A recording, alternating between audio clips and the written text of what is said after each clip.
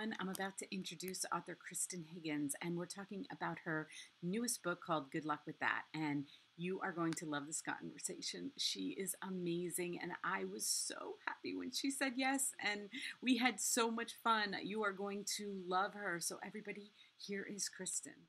Hi, everyone. I am so excited because I'm speaking with author Kristan Higgins, and we are talking about her brand new book that's coming out this week called Good Luck with That. And I feel like I haven't come out of that book yet because it's the last thing I've read today. So I'm still in the book, and I love this book so much.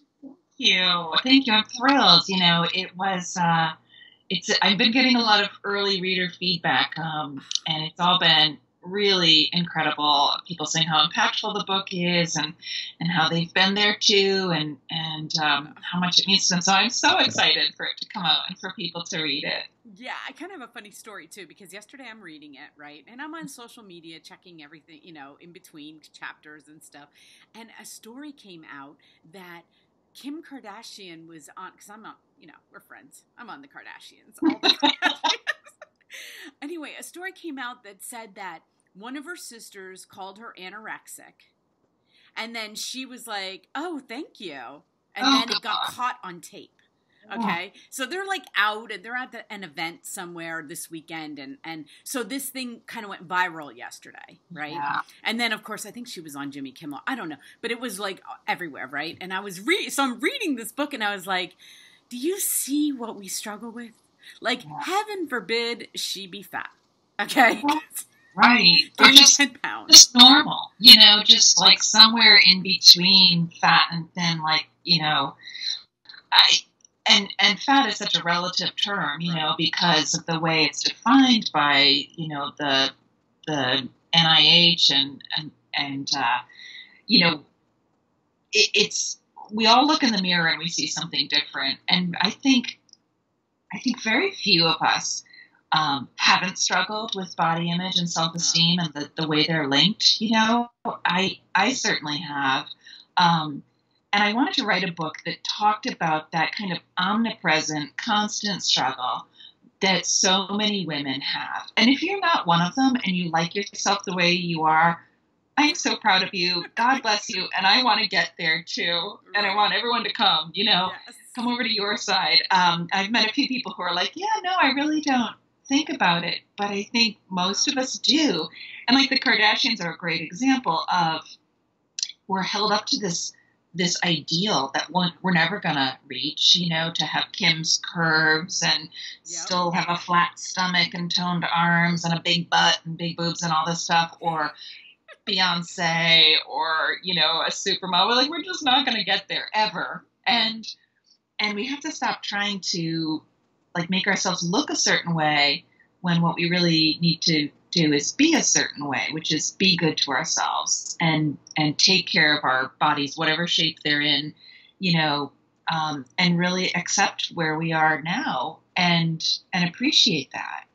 So that's the message of Good Luck with That. Oh, and I loved it. And, I was even thinking about, my own struggle and having pregnancies. And I think, there wasn't social media when I was getting pregnant and having babies. And, and you see now, these models that, 2 weeks later, they're, posing in a bikini. And, it's I'm like, oh, my God, I'm so happy that was not my life. There was no camera around to, Yeah, comparison is really difficult, I think. And, in Good Luck with That, Marley and Georgia are constantly comparing themselves to other women. And that initial thought is is she thinner than I am? Is she bigger than I am?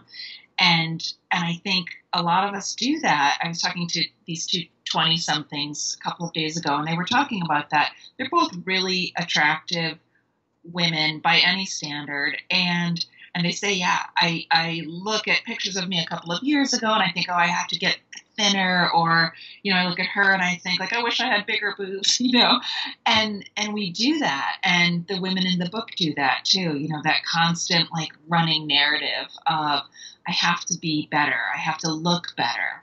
Yeah. And it's exhausting. You go to the supermarket, right? And you see get beach ready in 24 hours by drinking this cabbage juice, or lose 30 pounds in 20 days. and, lose weight before your wedding. And I know personally, like, so many of the major turning points in my life, I thought, I got to lose weight for this. I'm going to a new high school. I have to lose weight. I have to lose weight for the senior play. I have to lose weight when I go to college. This is the summer I'm really going to get in shape. And it's just so denigrating to your soul. You know what I mean? Yes. To constantly be finding fault with yourself. Yeah, and then when it doesn't happen, you're like, yeah, like, I didn't do it. I said I was going right. to, and then I didn't. And, but let me tell everybody the first line of this book that they read. When they read it, it says, "For once, no one was thinking of food." And when it hit me, because, okay, even if we're not dieting, whether we're dieting, not dieting, what do? We think about, what's the next meal? What are we going to have for a snack? What if I get hungry? What if I'm out and I get hungry? Right. I mean, I certainly think that way. Yeah. And I'm like a foodaholic, that's the thing about food, is you can't live without it. Right. So you do have to think about it. It's not like alcohol or, narcotic addiction or something. You have to eat food. Right. So if you're a food addict, like Emerson is in the book, where she is really powerless before her addiction, she still has to eat. And it's so difficult, and I think about my next meal before my first meal is done, or if I skip a meal, like you said, I get kind of feel like, oh God, I'm going to get hungry. What will I eat then, And usually, the answer is whatever's closest. I'm not a great role model for healthy eating, but yeah, it's just that constant thought about what's next. How much should I eat?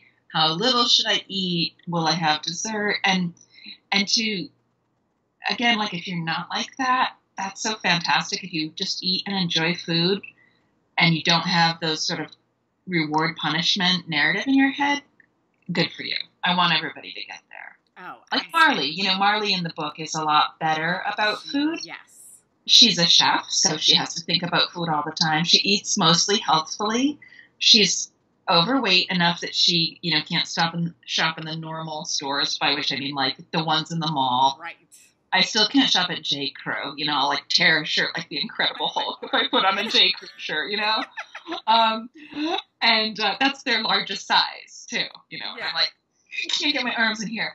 But Marley doesn't care as much. She's athletic. She grew up in a really loving family where being a healthy eater is revered, because she has this sad, sick little twin who doesn't make it. And so her size is celebrated, Right. They're thrilled that she can eat like a horse, and that whole family culture of love is food. That's certainly something I grew up in. Yeah. How about you, Michelle? No, my mom was the exact opposite, but I have to say, I know you have daughters, and when I had my daughters, because my mom was hard on me, she grew up in the 60s. We aren't that far apart. She was a teenager when she had me, and she grew up in the 60s where, they were thin. They were really thin, and she'd always, try to keep me. She thought she was doing me a favor. She really did. They did. That's the thing. It's not like she wasn't being mean. It was like a favor. But I know with my daughters, and now they're in their 20s, like, I changed everything about the way I talked about my eating things in front of them. Or if they say, oh, I'm getting fat, I'm like, no, you're not. Like, I changed everything because of my daughters. And I wondered if that helped you too. Like, because you don't want them to be, you're like, no, I don't want them to have that struggle at all. Like, Our moms sound similar in that my mom was on a diet from like 1972 to last week, and she is a beautiful woman, and she, as a young woman, she looked like Grace Kelly, and I was like her dumpy, daughter with the Coke bottle glasses and firm, and I think she felt like a lot of her value came from being like this charming wife, hostess for my dad, who was a businessman, and that it really did matter how big you were and how you looked, and so I grew up with that, and it really wasn't until I had my daughter, who was my firstborn, that I felt like, wow, look at my body and what it did. It made a human. You Yep. know, it was such a miracle is such an overused word, but it Yeah. really is a miracle to have a healthy baby, you know? And I thought I have to do better for her. And so I thought I have to really appreciate myself so that Yes. she will appreciate herself. Right.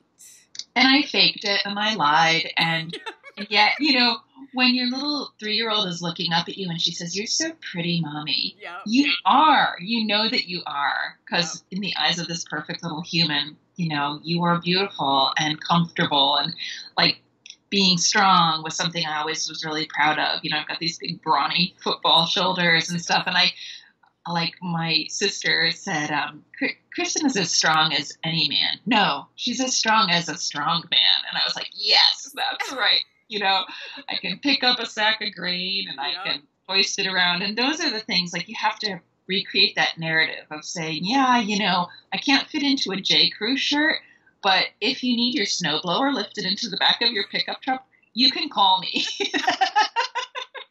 And I'll take care of that for you. Yeah, I mean, that's what I wanted. I wanted that dialogue with my daughters where it wasn't about my youngest daughter works at the loft, at Ann Taylor Loft, and she'll pick out shirts for me, and I'm like, you know, my arms are not gonna fit in that shirt. Right?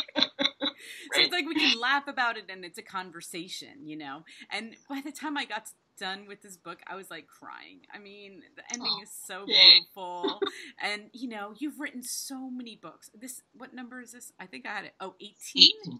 Yeah, 18. That is crazy. I went on your website. Everybody, I'm going to have her website down there because they should go on it. Your covers are so beautiful, and we can't hold one up to show you how beautiful, but they are really beautiful.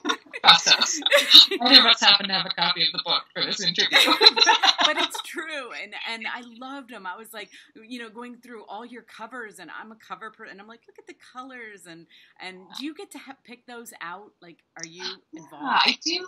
I do get a say in my book covers, and I get final approval now after 18 books. So this book cover has bubbles on it, and it's really beautiful blue and purple colors. And the bubbles to me represented like this lightness and this wishing and the kind of this innocence of you know, when you're a little kid and you blow bubbles. When the girls in the book first meet, they're teenagers and they're at weight loss camp, all sent by their parents. Marley begged to go, but it was just a regular thing for Georgia and Emerson. And there's like this sense of innocence in that first scene when they're just swimming in the lake and they're having such a great time, and food doesn't matter and size doesn't matter. It's just them and their friendship. And that's such a beautiful image. And so I think the cover really reflected that very well. Because so much of the book is about friendship, and especially female friendship, and how it gives you such a gift. Because like one of the things in the book is that Georgia and Marley and Emerson are all hard on each other, but they adore each other. And Georgia says at one point, if anyone had judged me as harshly as I judged myself about my weight, I would have hated them. And yet she spent 35 years doing that to herself. She would never do that to Marley or Emerson.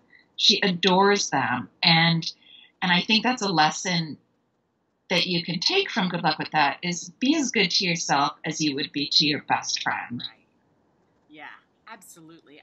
You know, it was so much humor, and, you know, I had tears in my eyes as I'm reading some of it, and then laughing, and I was like, oh, this is like the perfect, you know, I read a lot of like thrillers and history books, and when I read this one, I was just like, oh, all day I was like, oh, I get to read this great book that's, you know, just like you get to go into that world and be with them, and you know, by the end I was like, I felt like I was friends with Marley. Oh, thank you. Yeah, you know, there are definitely hard scenes in the book, because I don't think it's a plot spoiler to tell you that Emerson dies very, very early on in the book, and it's from complications related to her, what's medically and very unkindly called supermorbid obesity. She weighs, you know, on the other side of 600 pounds, and she has just kind of lost control of her food addiction, and she is wound up, you know, with all sorts of complications. And those are hard scenes to read, when her story is told through her journal Yeah. entries. And like the casual cruelty that people deal out to people of size is just stunning. I've heard from some book clubs and stuff who got to read early copies, and that they say like, yeah, strangers on the street feel free to comment on people's size, my size, my dad's size, whatever it is, just and assume that you're stupid because you're overweight, that you don't know how to eat Right. right. And I really wanted to address, what this kind of food addiction is. It is an addiction, just the Yes. way anorexia is an addiction to control, or opioid abuse is a true addiction. And it's not pretty, and it is hard to read about. And Emerson knows what she's going through. She's an intelligent woman, but so there are definitely, I think, scenes where you ugly face cry, which is something I try to give to my readers Yes. every book. But it's balanced with a lot of laughs and lightness, and then this really strong, beautiful current of love between friends. Yeah.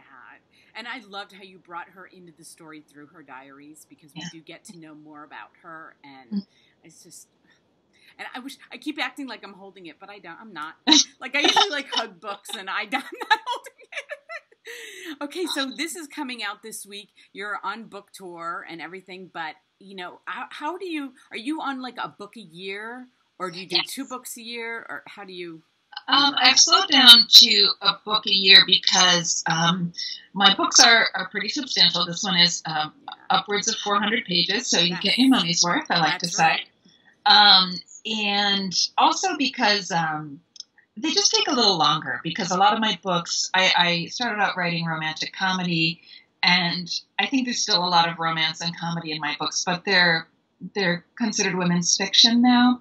So Yes. that means it's more about the characters in the story, the protagonists, and not quite as much as about their love relationships, their love interests. So yeah, a book a year, and then I'm doing this big book tour, 23 cities. So go to my website, see if I'm near you. I would love to meet a reader, and Yes. yeah, I don't write every day, but I do work every day. So I work on marketing, answering fan mails, interviews like this, Yeah. or usually a combination of that and writing fiction. Well, I want to tell everybody, not just check out your website, but you also have a blog, and it's really funny, Oh, and thank I you. love it. Thank you.